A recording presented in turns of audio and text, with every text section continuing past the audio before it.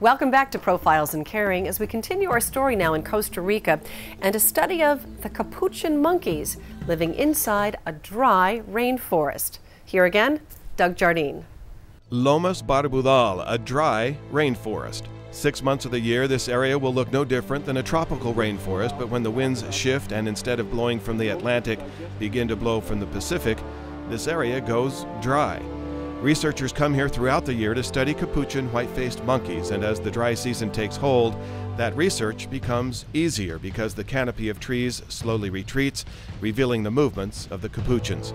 And it seems there are always new behaviors, and the latest is one introduced from another capuchin monkey group. The monkeys at this site and at a few other select sites in Costa Rica engage in some really interesting behaviors. They've been referred to as hand sniffing or vulnerable contact behavior. This seems to be a social tradition of some really curious interactions between pairs of individuals. They kind of develop a repertoire of interactions within each set, but they kind of learn it from somebody else.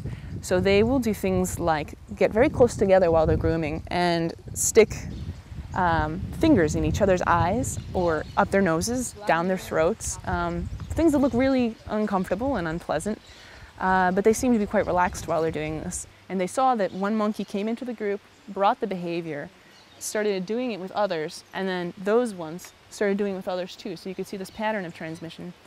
So there you have something that's really interesting in that it's bordering on what we like to call culture in humans. But to be safe, when we're talking about animals, we call it a social tradition. It's something that doesn't last over time. It's not essential to existence, but it kind of comes and goes in a trend, and it's taught between individuals. They're learning something about their relationship with each other.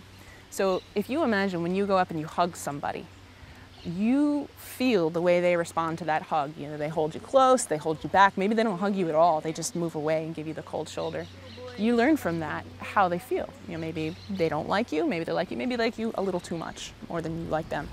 And the idea is that by engaging somebody in an interaction that might be slightly aversive or slightly painful, slightly scary, if that individual engages you back, cooperates in this activity, then that relationship with you is important to them. And so by sticking your fingers in somebody else's eyes, for instance, or taking someone else's fingers and sticking them in your eyes, in a sense you're communicating, you know, our relationship is good. And they have very, very little time to actually, the special time of like socialize. They do that obviously as well, but it's kind of limited because the feeding pressure is a lot, is very strong. Especially then in the dry season, you can see everything is getting really, really dry. We're losing all the canopy, and the pressure for finding water is extremely high. And so that obviously limits also the range where they can go. And then apart from that, the competition between groups is very high. The other groups might want to utilize the same resources.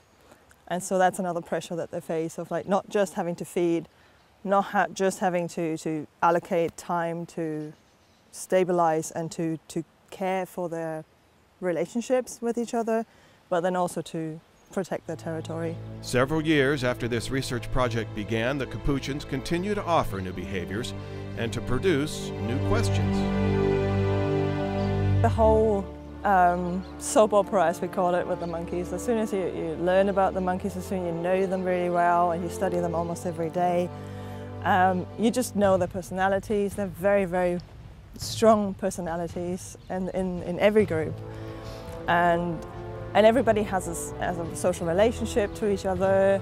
And so you get caught up into this whole, in their life. And it's like, this monkey doesn't get on with that monkey, and today my knee has a trouble with Diablita. And the next day maybe they make up. So you want to see these things, and there's a development throughout the whole time, and things change and things development just as much as humans and human relationships develop and change, and so once you get caught up in that, it's very hard to leave. The locals don't have the time nor resources to study the capuchins, and these researchers here today will tell you they need more money too. But it's not only the study of the animals, but how they and us and everything and everybody else fits into our own global habitats. Without following the Capuchins in nature for an extended period of time, it is not possible to pick up on their personalities or to understand the nature of their social relationships one with another. Or, these researchers will tell you, it is not possible to see what they call their striking similarities to humans. By better understanding the Capuchin and lending that field intelligence to the local Costa Rican population, they can then, with much more accuracy, determine the monkey's fate by determining how this dry forest land will be used and what laws in the future could be enforced. There are studies that show that things like massage and touch in general can influence the body in a neuroendocrinological fashion, and it can reduce stress levels if the touch occurs in the right context, in the right form. One way I have of looking at both of those questions is by collecting fecal samples to look at stress hormones. I look at glucocorticoid hormones. And so I can actually know how individuals are coping with the stressors they experience and how engaging in these behaviors actually affects their stress levels. Fecal samples are really useful in the field because we can know about the health of the individuals we're studying without having to affect them in any way. They mostly think we're a little strange when we go pick up their fecal samples, but other than that, it's totally non-invasive, which is just a great opportunity to really transform field research into something more than just observation, that we can actually go in there and make connections between the behavior and the biology and understand health and reproduction, which have tremendous consequences for conservation efforts. By doing these all-day follows and collecting multiple samples throughout the day, I can actually see responses to specific events. So after this intergroup conflict, the alpha female Diablita was charging out there. She was really putting herself on the line against these other males. It may be that about 6 hours from that event, about noon today, the fecal sample, or when she defecates, that sample will reflect a much higher level of stress hormone that I'll actually be able to track throughout the day.